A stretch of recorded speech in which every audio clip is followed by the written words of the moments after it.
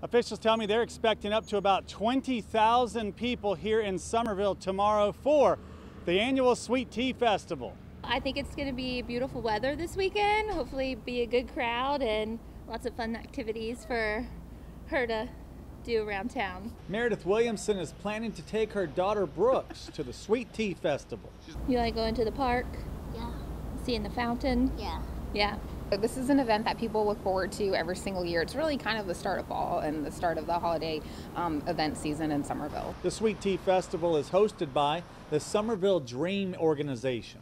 The town assists them when it comes to permitting, road closures, public safety. And it takes place here in downtown Summerville tomorrow from 2 until 8 p.m. The weather is expected to be fantastic. And it's really a place where people can come and see our shops, see our restaurants, and explore our downtown area. Williamson says the Sweet Tea Festival is just one of the many reasons she loves this town. I'm born and raised Summerville, and my parents and my grandparents, and yeah, we love Summerville. So much to do and see, and everybody's so nice.